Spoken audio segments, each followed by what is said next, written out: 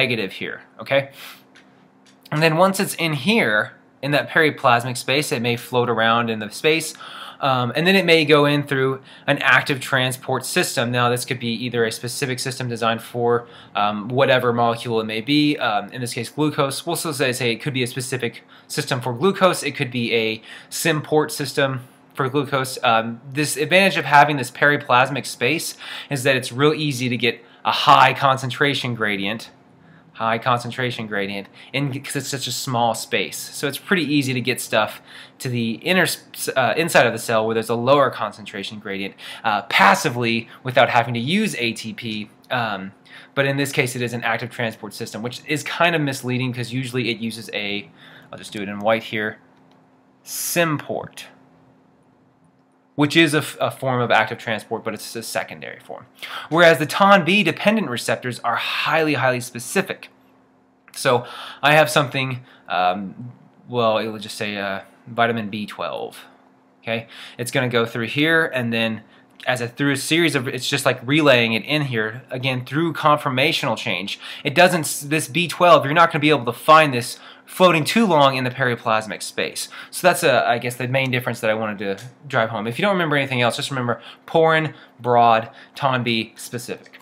Okay, so keep in mind that there is no ATP in the periplasm, and therefore most structures use the conformational change of ions or protons driving down their concentration gradients, because again, going back here, it's such a small space, it's really easy to do that, and it'd be kind of metabolically, useless to do so. Okay, so there's one other way. That's how we get things in. Now let's talk about how we get things out.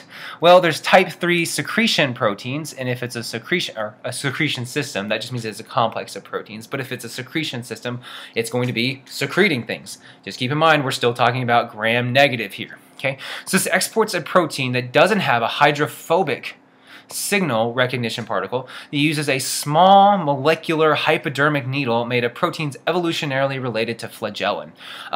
Anything that sticks out of a bacterial cell, whether it's a fimbriae or a pilus, these aren't the same thing. These are just hollow protein tubes or cones in this context. So what it does is, if we could get this to move in here. Alright, so this diagram here over here down in the left is the type 3 secretion system, and what we have is a series of polypeptides, and then as you can see it goes through, this is our periplasm of one space of another, and then let's just say that this is I don't know, something that we wanted to secrete a protein into to either help form a biofilm, or we say that this is a host cell, we want to get rid of it.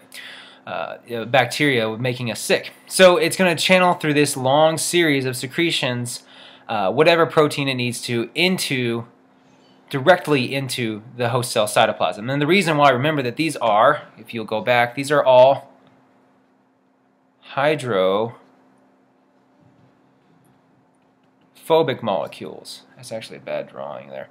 But they're hydrophobic, so we don't want them just floating around in this space because all life originated from water, so it's going to want to spend as little time in water as possible. It's also really nice in that it shows how this works, and right next to it is a flagella subunit, flagellum being made out of flagellin. They really couldn't have chosen better protein context. But I guess the point that I'm making is that anything that's sticking out of a cell is really just a hollow protein tube. Okay, so cool. Ah, that's too far. Oh. Okay, so now let's just talk about the bacterial exterior. And then there's fimbriae, which these are, again, just protein outpoaches here, but their primary function is to aid in attachment. So, you know, a lot of enterobacterium. This word just means that it's a bacteria that lives inside your intestine, such as E. coli. They have this to help them stick to that intestinal wall, and then also helps them with something called gliding motility. And I can never do my eyes in this thing for some reason. Okay, so that's what that is. And then the other form of, or another type of it is a pilus, more commonly called a sex pilus, because it aids in bacterial conjugation. And usually most people, or most microbiologists, will specifically say that there's a difference between the two functionally and structurally, but for a lot of people, they use the terms fimbriae and pilus interchangeably. I don't like that because one has a very different job to do than the other, but oh well. Again, all three of these are just hollow protein tubes. I'll do this down here in white. They're all just hollow protein tubes. Okay. This aids in bacterial conjugation, and what this is the exchange of plasmids, which we've talked about before, I believe. And that's what that does. Okay. Now let's just talk about something that both fimbriae and pilus have in common, and I'll do that in, I guess, white, and I'll put it right here. They both serve as an attachment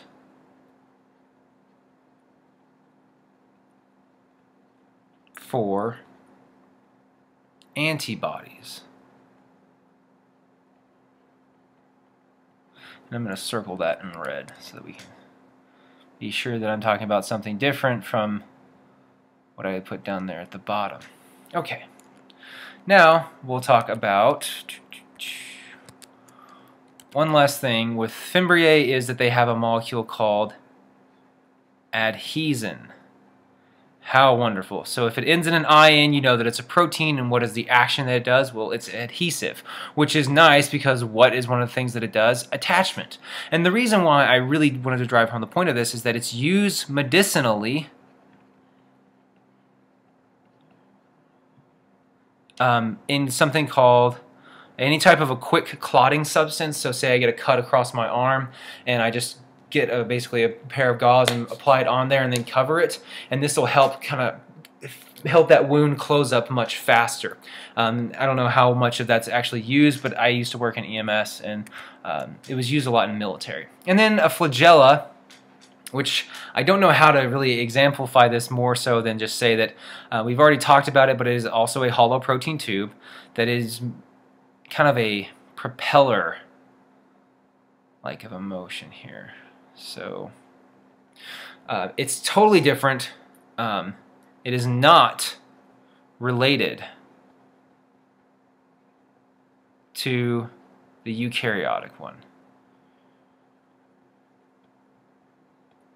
Okay, bacteria flagella are completely different from eukaryotic flagella. It's not something that's a result of having a similar genetic. This is a result of convergent evolution, if we were to say. So the only way I can think of to explain this is with my hand. So archaea, or bacterial flagella, is a propeller motion. Okay, eukaryotic is a whip-like motion, like a sperm. Okay, so sperm use whips, bacteria use propellers. Not any way related between the two. So cool. And then this is just kind of a picture here again showing these right here. This really would be a fimbriae. Piluses are much larger, but they can aid in the bacteria. If it doesn't have one of these, it can kind of walk along the way. Lastly, I want to talk about the word trich. This is Latin for hair. So if I have a monotrichous bacterium, it has one flagella. This is a monotrichous bacteria. If it had, I'll do it in green, let's say another flagella over here, and then another one all over its body, this would be a peritrichous. And you can keep going on the other, although sometimes they use the word lopho. I don't quite know what that means in Greek, but there you go. Okay, so one other thing that bacteria can do, and this kind of scares me, but at the same time it's kind of cool. So let's just say that this is a cell in my intestine. I don't know why I've been talking about intestine so much, but there's a cell in my intestine, and then there's a bacteria here.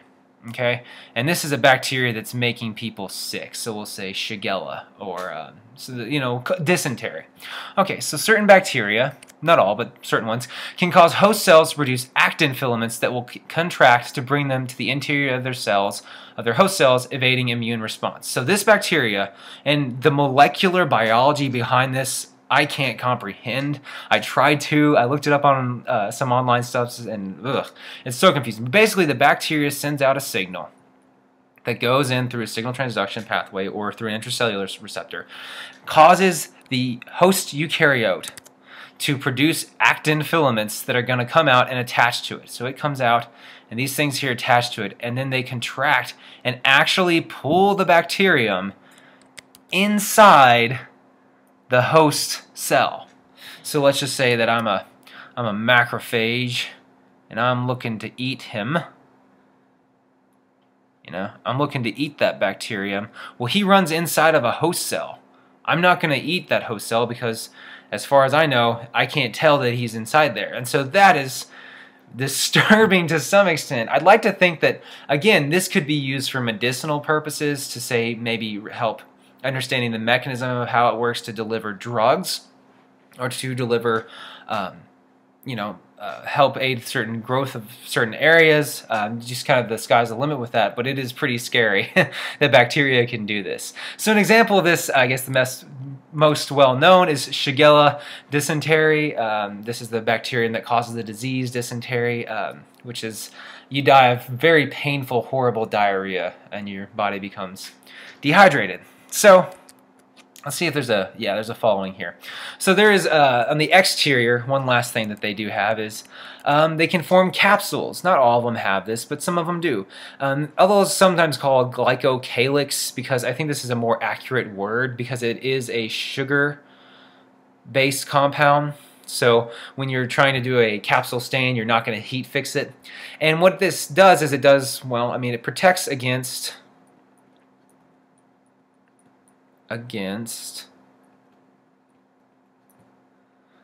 phages and phagocytes. So this keeps the bacteria pretty well protected, and what happens is they can actually clump together in forming a biofilm, which I'm just going to go ahead and draw on this next page here. So let's say that this is, I'll do it in red. This, which one? There. So this outer portion of the bacteria is the capsule, made of Glycocalyx. So say that this bacteria gets next to another bacteria and they start producing even more, and they form a biofilm. And then we'll say another bacterium comes into play and he starts producing more of this capsule, and then another one comes in and he starts producing more of a capsule, and before you know it, you have this big, massive, slimy, grossy thing that's built up and deposited on, let's just say it's deposited on someone's tooth. Yeah, you have plaque built up on your teeth, and that's what they are, and they're going to just stay there. And what they can do is they can, I'll do this in blue, in these biofilms, they can undergo quorum sensing. Over here, Q. Quorum sensing, which is where they're exchanging plasmids. Exchanging plasmids. So they're most likely to be, this is where you'll get a lot of antibiotic resistant bacteria. And then they're also sharing nutrient source. It is, yeah, sharing nutrients. So they can, this is one of the things that they can do. And this is what has given rise to a lot of really nasty bacteria in a clinical setting.